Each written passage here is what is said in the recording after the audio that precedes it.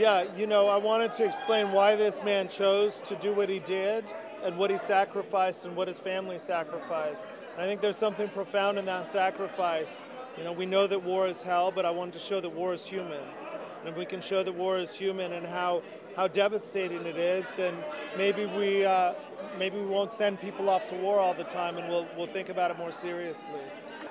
You know, I met Chris before there was a book, and so I started on this long before there was any book, and I tried to capture the essence of who he was as a man, and the book was helpful in telling, you know, his exploits over in war, but it was Chris and it was his wife that really helped me the most in revealing themselves to me, and I wrote the script with Chris, you know, talking to him every day, and then I finished, and I turned it in, and the next day he was murdered.